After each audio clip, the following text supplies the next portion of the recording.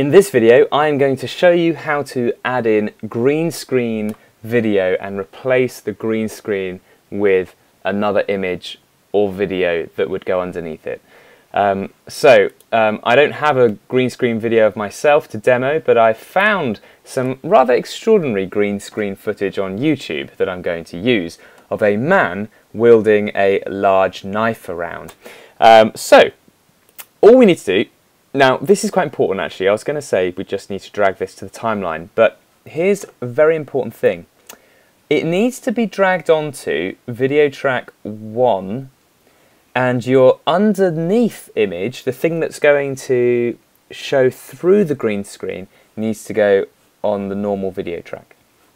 So put your green screen sort of on the top one, and here we go, here's my man with his knife, and what we can do is we're going to want to replace all this green with something else. So I've gone on to Google here and I've found a battle scene, which I thought was, you know, pretty appropriate for this guy. So maybe we choose this one. Let's see, let's view that image. Lovely.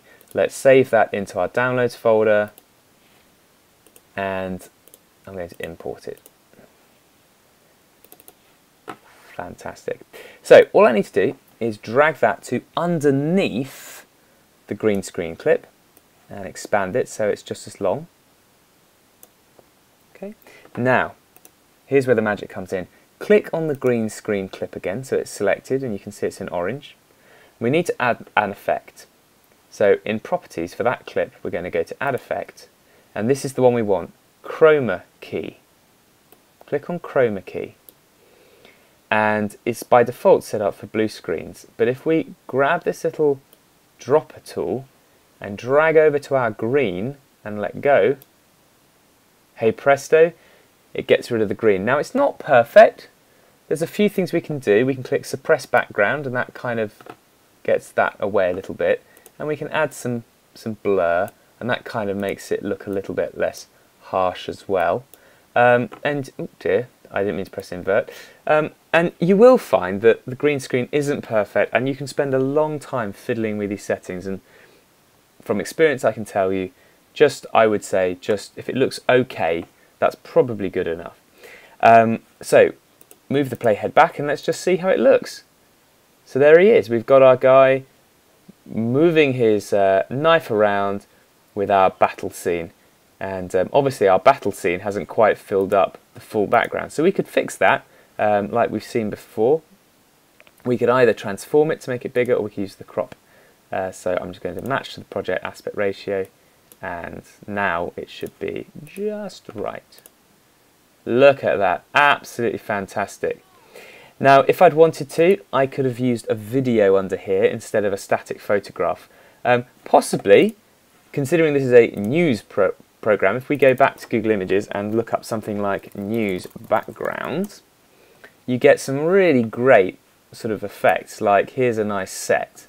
So we could click this one, open it up, I could copy that image. Actually that's not a very high quality one, I don't want that one, it's got to be good quality if we're going to do this. So you could look for search tools, size, and we want it to be probably large size. So yeah, that one might do. View image, lovely. Okay, so I can do save image. I'm going to save that to my downloads. Let's go back to media and let's import that news background, which is that one? Yep.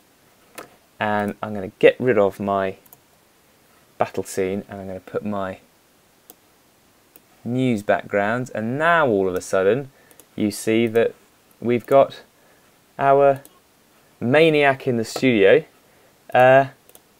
throwing his knife around inside the news studio. But of course this could be you sat at a desk with a cool news background, and how great would that look?